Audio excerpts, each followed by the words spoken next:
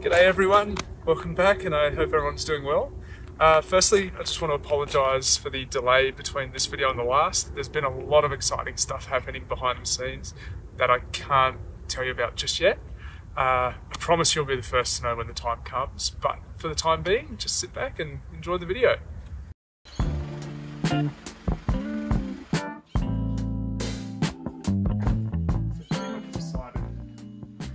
Where I want to put this thing, and that is down the side on the driver's side. The idea I've had is putting the diesel heater in here somewhere, punch through the floor, a bit of ducting, and then bring the heat pipe into the kitchen. Yeah, let's get cracking on that. And I'm wondering whether it should go further that way or this way. Maybe closer to this end, I suppose. And this will still fit in nicely. I wonder if this bag will fit in behind it. What have we got? Diesel tank. Won't need that. Looks like a mount plate. Fuel pump. Exhaust. Muffler. Hot air vent. Fixings and wiring loom. I guess the diesel hose, intake for the combustion side, little vent, control panel. There are instructions.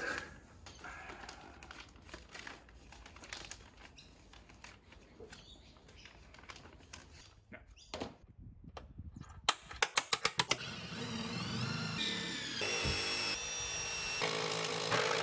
The heater to the plate first. And then bolt the whole plate in? No.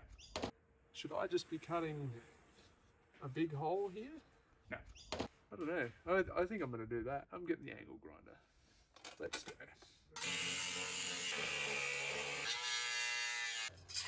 I think if that bolts on there, I seal it up, obviously, and then I just bolt the heater to that. That should be fine, right? Yeah.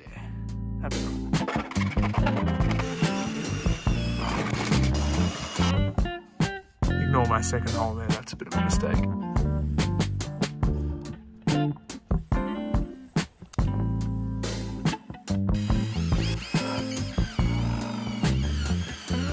Does anyone else end up like this doing silicone work? You just get it everywhere.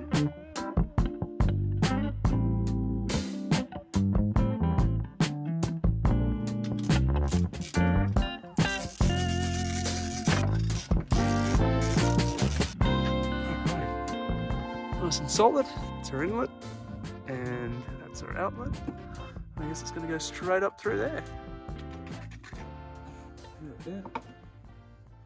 Kind of lucky I wasn't recording just then. I was just trying to bend this piece of pipe, slipped off and caught my finger on this edge here and cut it. I don't think I want to show you what's under here. It's pretty disgusting actually.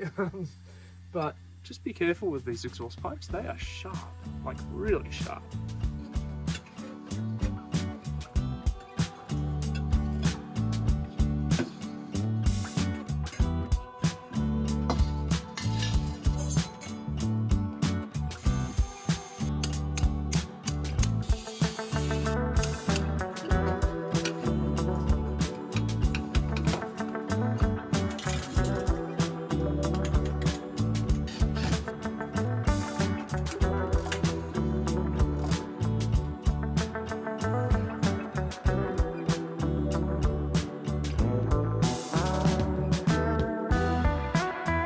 The exhaust pipes in and the muffler, intake hose and the inlet for the diesel, that's the fuel pump, it's all mounted up. It's kind of kicking my ass at the moment, so I think I need an easy win. I've started ripping out the water pipe for the tap. That is the other issue. I ran this underneath the van. Obviously if we're going to be going anywhere with snow, that pipe is not going to fare well. It's probably going to freeze.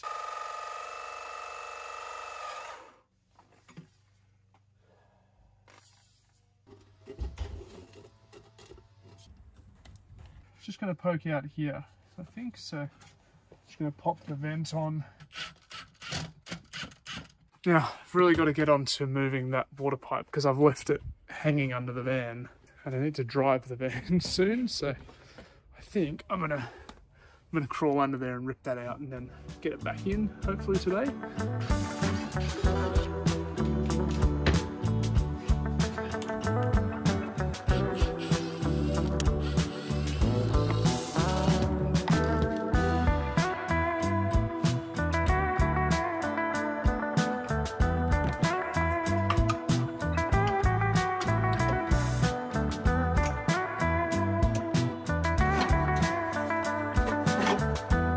Run that from here into here somehow.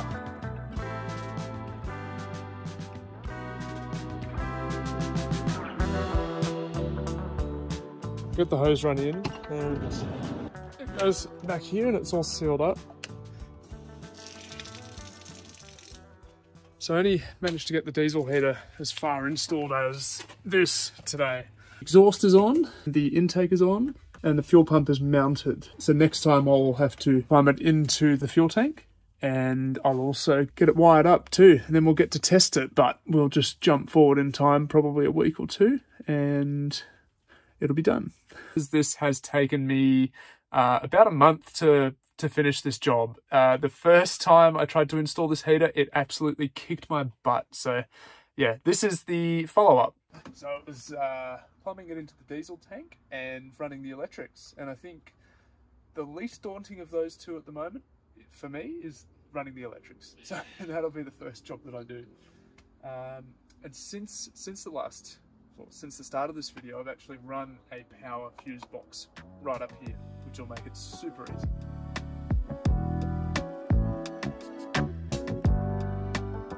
Seems like it's all doing what it should be. So I guess I gotta get onto the diesel side of things now, which is what I was a little bit daunted about.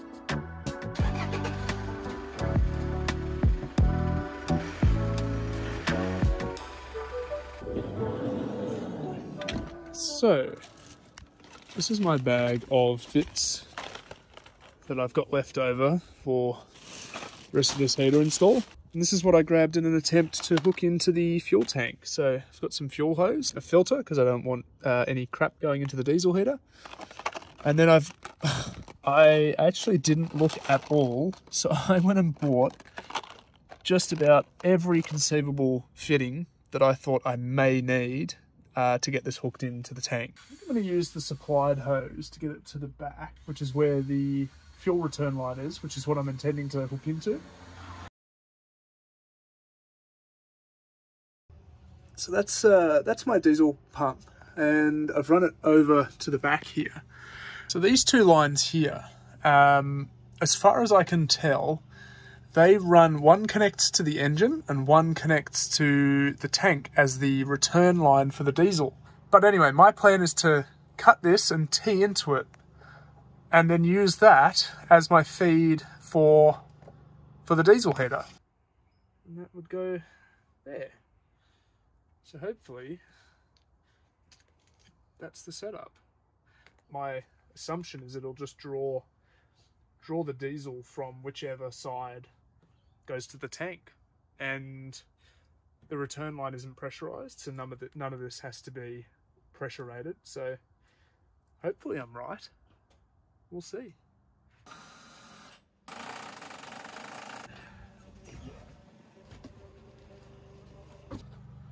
Got my line here, and I think I'm gonna go something like this. I don't know if this will be under any pressure or not. I might go and take the tank cap off just in case.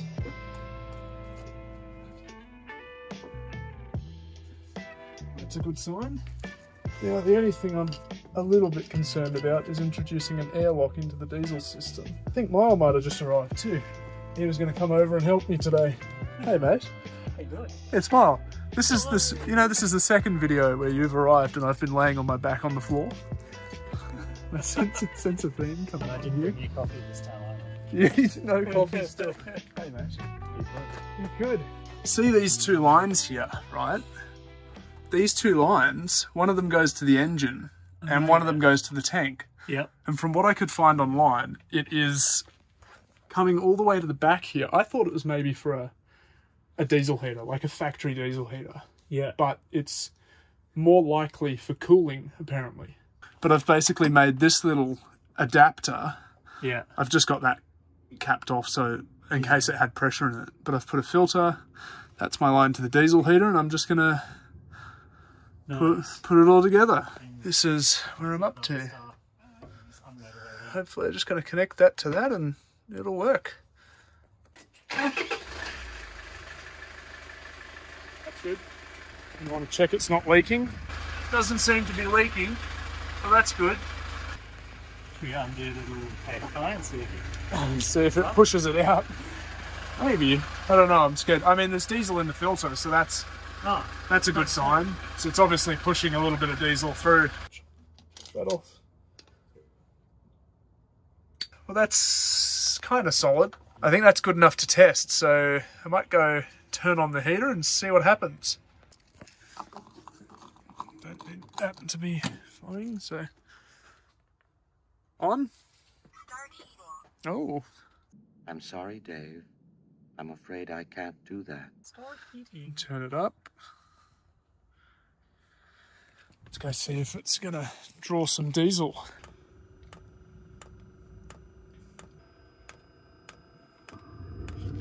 Whoa! I think it just ignited. I heard like a... Oh, that was that. Maybe. Oh, that's so toasty.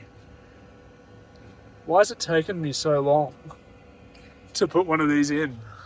This is awesome. Seems like it's working, and that's on full power, which I don't think in Australia probably don't ever need full power. But yeah, that seems to be working quite well. That's pretty obvious for anyone walking past.